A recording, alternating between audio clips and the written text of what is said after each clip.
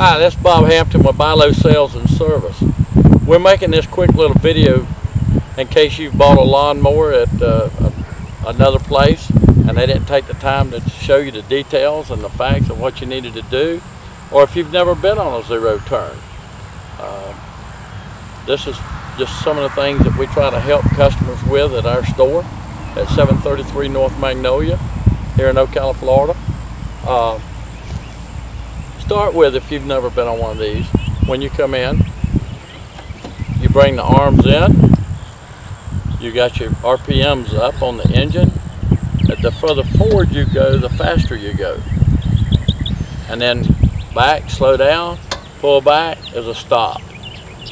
Now, one of the things that I teach is if you're going to do a hard turnaround, and this is one of the things that's very crucial, come to a stop, feel it back just a little bit. As you feel it go back, pull your, if you're going to make a left-hand turn, pull your left handle back and your right handle forward, but pull it way back when you go.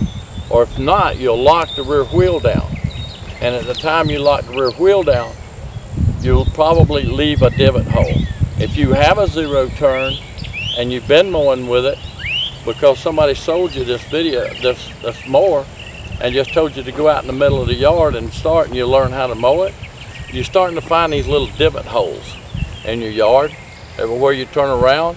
The reason for that is on your inside handle, you're not pulling it back. So therefore, the inside turn, your inside wheel is not reversing. Your right one is going forward, your left one is not. It's just locking. So therefore, it's like you planting your heel and spinning around. You're just making a hole in your yard. You need to get out of that habit. If you have a problem, come see me down at Bilo's. I don't charge you nothing. I'll put you on the mower and I'll help you, and we'll get you right through that. Another common mistake is a lot of people goes to the end of the yard and then just pulls the left stick back instead of coming to a stop. And when that happens, the left rear wheel just starts spinning, and finally it comes to a stop and makes a turn. And all you're doing is burning your grass up. Hopefully these little tips right here will help save your yard, and also make it very much fun and interesting to learn to be able to use your zero turn in the most efficient way. And any questions, please call me at Bilo 732-4358. Thank you for viewing this tape.